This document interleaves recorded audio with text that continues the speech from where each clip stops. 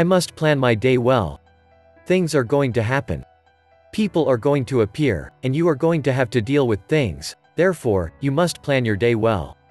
You must plan your day accordingly. The knowledge of time is that things are going to happen, and this is a basic knowledge. Knowing that things are going to happen, it is therefore required for people to plan their days accordingly. For as things are happening, those well prepared are able to juggle the many waves of things. Knowledge is the key that enables people to plan properly. When Jesus was teaching, he made a reference about two people who built their houses, one built on the sand, and the other built on the rock, and he said about the one who built the house on the rock, and the rain fell, and the floods came, and the winds blew and beat on that house, but it did not fall, because it had been founded on the rock. Mount 7:24. This man is recorded as being the wise man, for he built his house carefully by anticipating things that were eventually going to attack his house. The other man who built on the sand is recorded as being foolish, for he didn't think while he was building.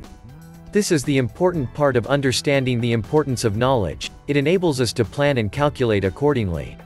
For things of all sorts are going to come our way, and it will be sad to pray that it doesn't rain, for rain is coming, and even heavy rain with thunders and hurricanes is going to come, but wisdom and knowledge permit us to have a look in the movement of things and calculate our responses. And the best way to engage with this calling of life is to respond by making daily decisions. The choice of life happens daily, it is not something that can be relegated to some year in the future. It is hard to build a better house and a house on a rock during the storm and hurricanes. The wisdom in this thing is that somehow God has already enabled us to look into the future. Somehow people already have this ability to see, to predict and calculate life by using what has happened already. This model of thinking is referred to as the use of wisdom and knowledge in a very profitable manner.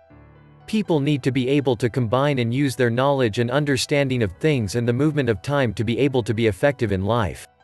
This is the key thing that has made simple people stand out. They were simply able to use their knowledge properly in time. It is this combination of knowledge and time that has been the missing piece in many a failed project. For we have heard people say, if I had known, I wouldn't have done this or that. I would haven't gone here or there. It is this way of thinking that can enable people to plan well, and the first step of good planning starts at the point when we make a clear decision that we are going to plan daily. Each day will be a well-calculated day.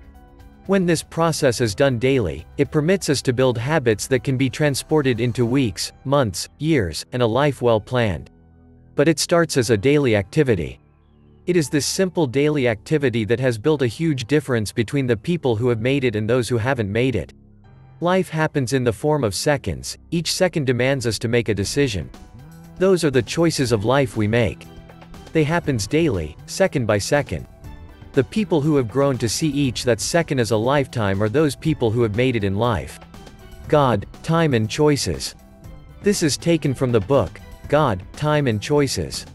Get the book on Amazon now. Link in the description.